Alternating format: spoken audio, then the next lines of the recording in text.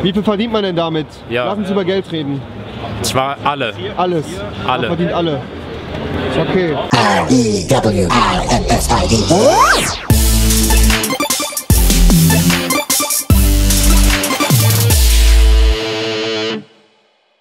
So, wir sind jetzt hier in Leipzig. Wir gehen jetzt auf die Dreamhack. Es wird um 10.000 Euro gepokert. Mit dabei sind heute der liebe Freddy. Und die liebe Jody. Ah, alles klar, geil. Viele Leute werden sich wahrscheinlich fragen, was machst du auf der Dreamhack? Du bist doch schlecht in Counter-Strike. Und ja, das stimmt, aber wir werden hier gar nicht Counter-Strike spielen oder irgendwie streamen. Nein, wir werden vielmehr pokern heute. Und ich habe extrem Bock drauf. Ich bin echt mal gespannt. Wenn ihr irgendwie die Anreise oder sowas sehen wollt, schaut gerne bei den beiden Idioten rein. Und wir sehen uns dann gleich einfach, irgendwie am Messegelände. Und ja, lasst jetzt schon wieder 35.000 Daumen hoch da, weil ich einen Vlog gemacht habe. Tschüss.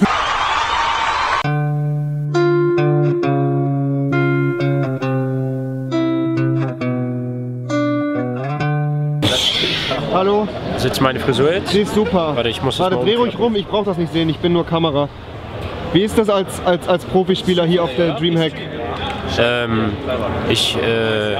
Wie viel verdient man denn damit? Ja. Lass uns über Geld reden. Zwar alle. Alles? Alle. Man verdient alle. Okay. Ich grüße meine Oma. Okay. Muri, hast du noch irgendwas? Ich mag euch alle. Warte. Schreibt mal in die Kommentare, ob ich wieder Minecraft bringen soll. Minecraft? Minecraft. Mit C. Croft. Alles klaro? Minecraft. Genau. Lara Croft ist auch. Ah, daher, die Genau. Eselsbrücke. Genau, Lara richtig. Croft. Minecraft. Genau. Ciao, Kakao.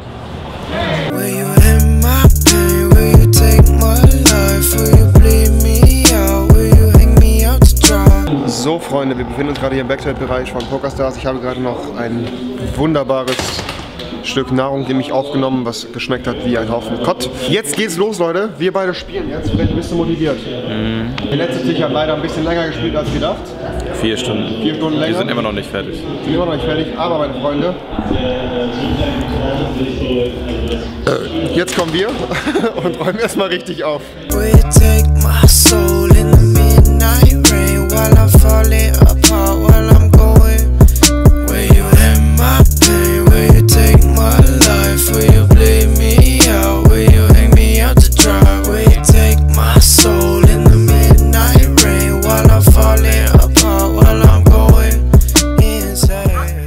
So Freunde, guten Morgen hier von Tag 3 der Dreamhack, beziehungsweise ja, dem dritten Teil meines Vlogs. Copyright-Musik im Hintergrund läuft von mir auf jeden Fall. Wie wir sehen, stehen wir bei PokerStars. Wir haben mega verpennt. Das Turnier beginnt in 7 Sekunden ungefähr. Also ich glaube geschätzt, fängt auf jeden Fall gleich an. Und ja, wir sitzen am Final Table. Wir spielen heute um ganze 5.000 Euro, 10.000 Euro Preispool.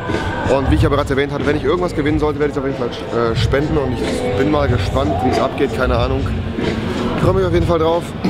Freddy sich gerade noch einen Kaffee holen. Und ich würde sagen, wir sehen uns gleich irgendwie am Tisch wieder. Die gute Sonnenbrille ist natürlich wieder dabei. Pokerface läuft und ja, man hört es wahrscheinlich an meiner Stimme, ich bin ziemlich gefickt. Wie gesagt, wir sehen uns gleich einfach am Tisch. Bis gleich.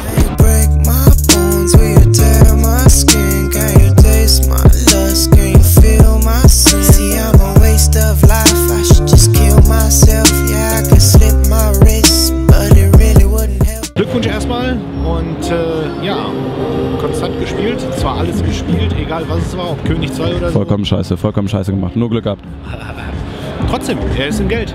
Er hat alles richtig gemacht. Ja, nur weil ich rausgegangen bin, ne? Und bleib unter der Familie, habe ich gesagt. Also Ja, wunderbar. Solange er halt 50-50 macht oder wie auch immer. Spenden an. Spendet das. Spendet. Top. Genau. An wen genau?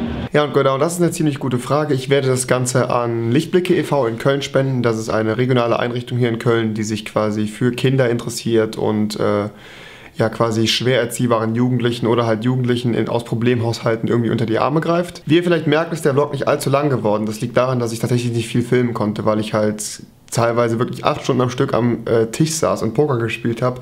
Es war trotzdem eine unheimlich geile Erfahrung. Ich habe es ja sogar einmal kurzzeitig geschafft zu streamen. Wie gesagt, wenn ihr davon ein Best-of sehen wollt oder einen kleinen Ausschnitt, gerne mal einen Daumen hoch da lassen. Und für alle anderen Leute, die gerne komplette Vlogs von der DreamHack sehen wollten, kann ich euch nur empfehlen, die Videos von der Jodie mal zu klicken. Die ist nämlich unten in der Beschreibung verlinkt. Die hat das Ganze nämlich etwas ausführlicher dokumentiert als ich. Und ja, ich hoffe, dass ihr auf jeden Fall Spaß hattet mit diesem Vlog. Wenn ihr möchtet, dass ich zwischendurch mal ein bisschen mehr vlogge, lasst gerne einen Daumen hoch da. Wie gesagt, er ist nicht allzu lang und nicht allzu gut geworden, weil ich tatsächlich nicht so viel Material hatte. Aber ich hoffe mal, ihr seid zufrieden. Ich wünsche euch jetzt noch einen wunderschönen Abend. Macht's gut. Wir sehen uns morgen beim 14 Uhr Video. Macht's gut, Leute. Tschüss.